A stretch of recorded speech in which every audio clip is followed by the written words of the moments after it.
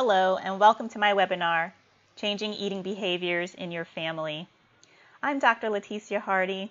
I'm a general pediatrician that specializes in obesity medicine. I'm a fellow of the American Academy of Pediatrics and a diplomat of the American Board of Pediatrics. I developed a passion for obesity medicine early in my career, and this webinar and future webinars aim to facilitate change in one person can lead to change in one family, which can eventually lead to global change.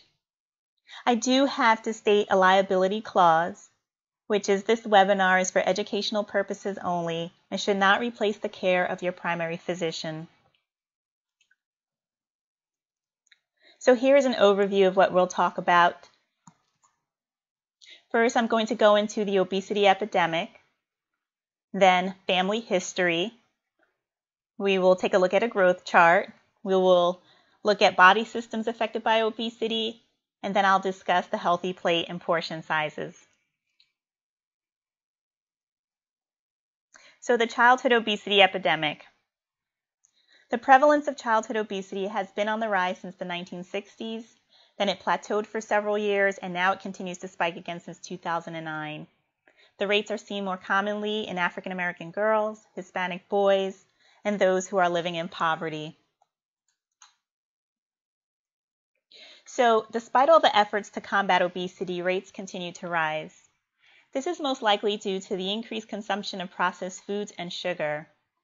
There are many studies that show that sugar is more addictive than cocaine. So when you see a child in the grocery store screaming for their sugar-coated breakfast cereal, there may be an actual addiction playing a role in this tantrum. There is also a good book about it. It's called Salt, Sugar, Fat, and it discusses the laboratories of the food industry and what they do to figure out the bliss point before selling their product. And basically, the bliss point is elicited by getting children to taste a variety of foods with increasing amounts of sugar, and then when the child is at a point where they love it, they will call that amount of sugar and the effect that it has on the child the bliss point. And so they will test their foods for this bliss point so they can sell them to the consumer. So, like I said, this epidemic has increased with increased society's intake of processed food. Our lifestyles have become busier, so it's easier to buy processed foods. It's convenient. It's easier to cook, shorter time to cook. You can store it for a long time. So we've become a society that is highly dependent on processed foods. So let's talk about the influence of genetics on your family's risk of developing obesity. If one parent is obese, there's a 50% chance that your child will be obese. If two parents are obese, there's an 80% chance. And if one sibling is obese, there's a 35 to 40% chance. Also, if certain diseases run in your family, your children are more likely to become obese and have them as well, such as diabetes, high blood pressure, heart disease, thyroid disease, and cancer.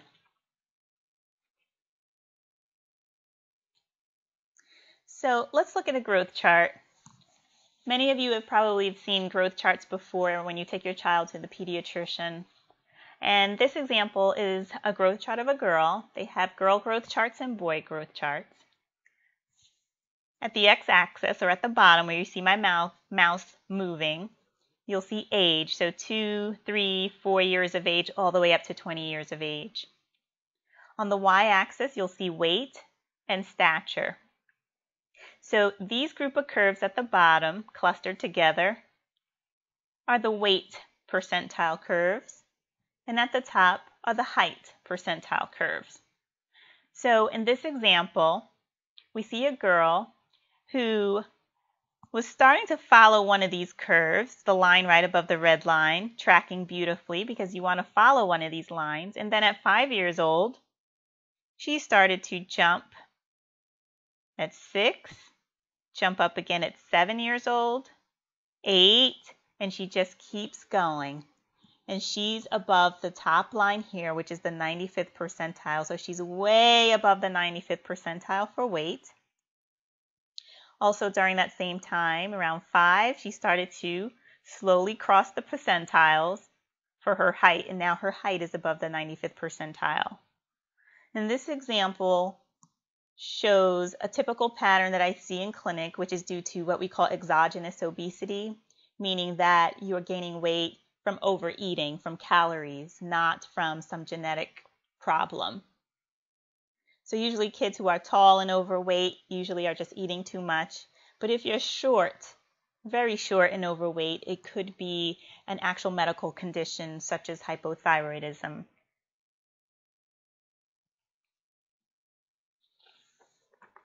So body systems affected by obesity. This slide shows the many organ systems affected, and many may not even realize that these changes are happening in their bodies. So we'll look at a general overview. HEENT stands for head, eyes, ears, nose, and throat, heart, lungs, abdomen, musculoskeletal, skin, and the endocrine system.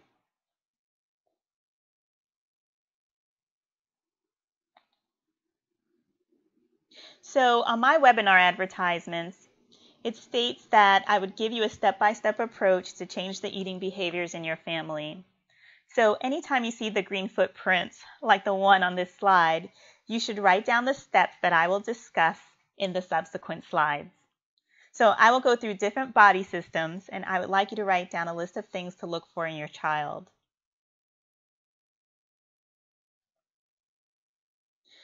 So the slide on the left shows a picture of a boy who no longer finds pleasure in doing things that he used to.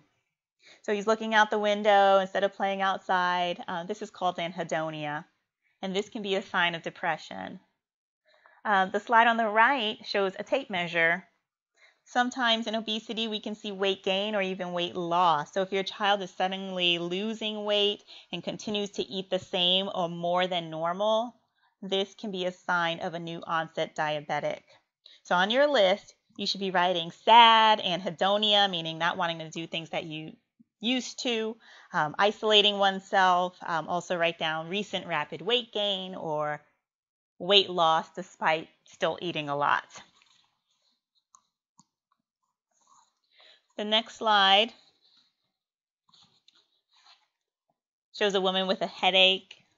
So you can end up having lots of headaches, visual disturbance, personality changes. You can end up feeling dizzy, have some memory loss, and these are all consequences or what we would call comorbidities of being overweight or obese. Your child may present with chest pain, palpitations. There may be difficulty breathing, shortness of breath with mild exertion. You may have worsening or new onset acid reflux, abdominal pain, bloating. It's very common to have muscular aches and pains as well as joint pain. Obese individuals tend to complain of back, hip, and knee pain the most. So if a child is complaining about musculoskeletal pain, especially hip or knee pain, this problem or complaint needs to be taken seriously. They can have something called SCFE or avascular necrosis of the femoral head, which are emergencies. They can also end up having bedwetting or waking at night to go pee, or even incontinence during the day and end up wearing a pad like this during the day.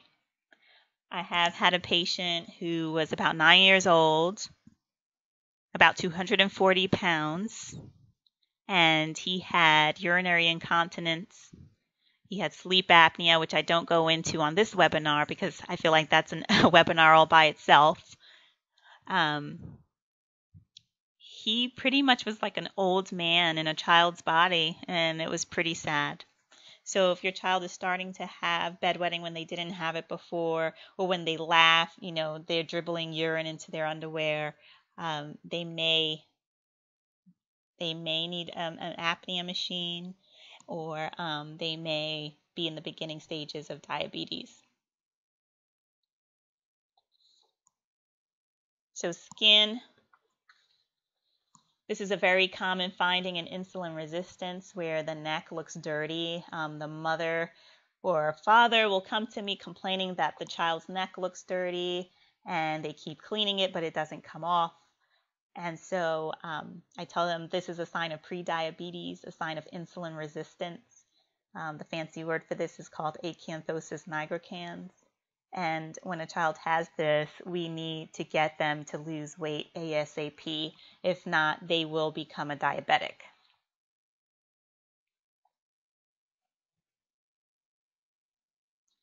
The next thing we'll talk about is hormone changes. If your child has heat or cold intolerance, which means your child's always hot when everybody else is cold, or your child is always cold when everyone else is hot.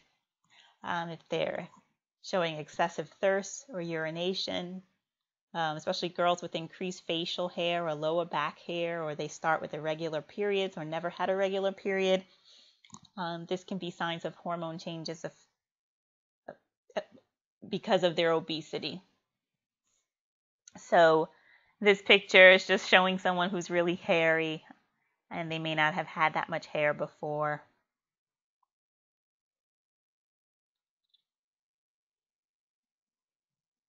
So who does the grocery shopping? Whoever does the grocery shopping, this person is responsible for the family's home health.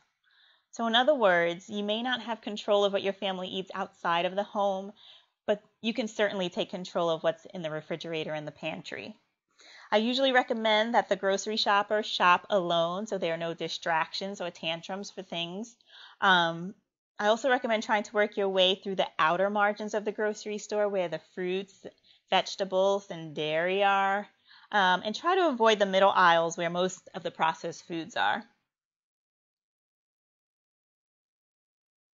So here are my little footprints. So the next step will be to do a kitchen pantry checklist. After the webinar, you will all receive an email and an attachment of a template that you can fill in. The template will have some columns where you can fill in the different variety of foods and beverages that you have in your home, and then this will get you to see the big picture of the inventory that you have in your home.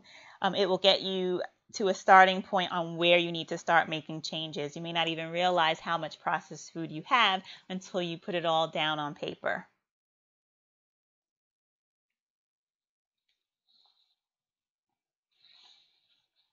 So here is a picture of the healthy plate. We do recommend that you start serving yourself and your families the healthy plate. And basically, I'm going to move my mouse. You want to split your plate in half with an invisible line, that is. And on one half of the plate, you want all fruit or all vegetables or a combination of both. Technically, it should be a combination of both, but sometimes your child may want one or the other, and that's fine. And then the second half of the plate, you want to split into two again and put meat and your whole grain. I usually tell parents the meat should fit the quarter of the plate. So you shouldn't stack a meat and make a mound. It should actually be one piece of meat or two smaller pieces that can fit in this section. Here's another example of a healthy plate. You just imagine there's your fruit and vegetables. That would be one half of the plate. And then the other half of the plate split in two with your meat and your grain. So here are the little footprints. And I'm going to send you all a portion size checklist. It will have a list of ages as well as the portion sizes that they should be having. So if your child's 5 years old, you'll go on the column, find 5 years old, and it will tell you the size of the meat they should have, the portion size of the vegetable, etc. However, if you don't want to do that, and most families don't have time to measure things or weigh food, you can just think of the healthy plate, and that will give you a great summary of how to feed your child or what portion size you should feed your child.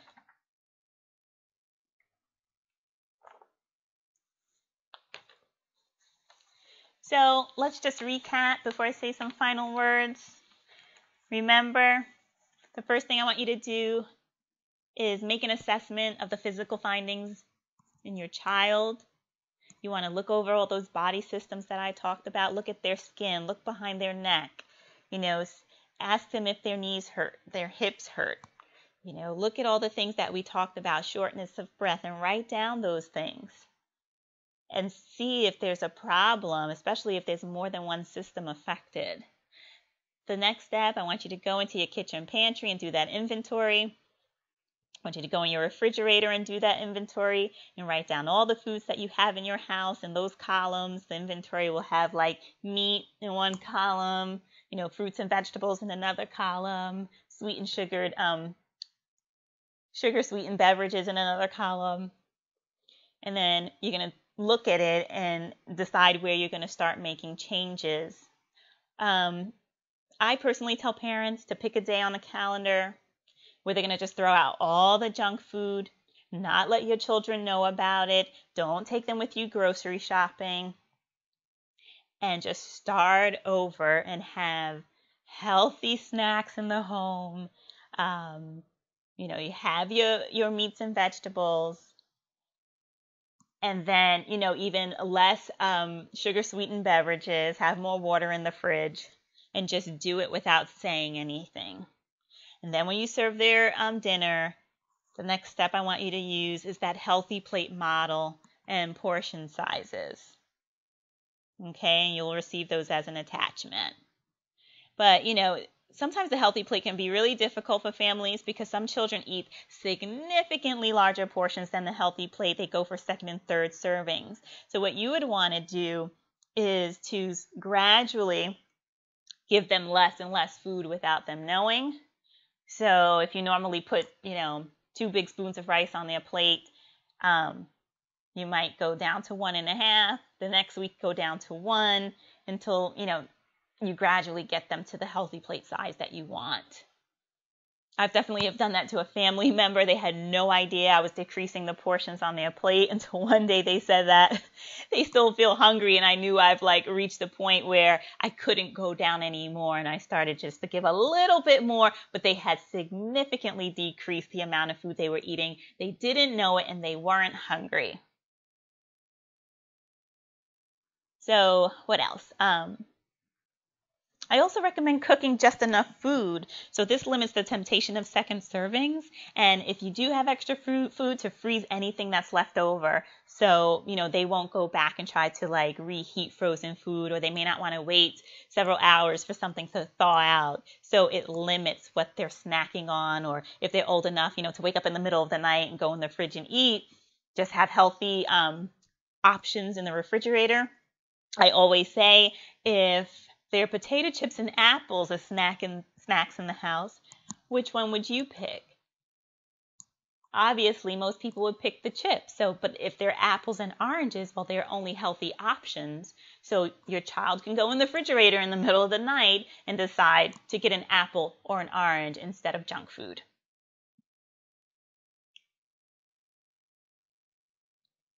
So just looking at the slide, I put my website here. You can take a look at some of the things that we do. The website stepuppawc.com. It stands for Step Up Pediatric and Adolescent Wellness Center. And if this webinar was useful to you, you can definitely donate anything that you would like that you feel is warranted for this webinar. There'll be a link for a donation, or you can go to the website and there's a donate button there. All donations are appreciated. They go back into the nonprofit. It's a nonprofit organization, so I cannot use the money for myself. It can only go back into the cause of the organization. And you all will also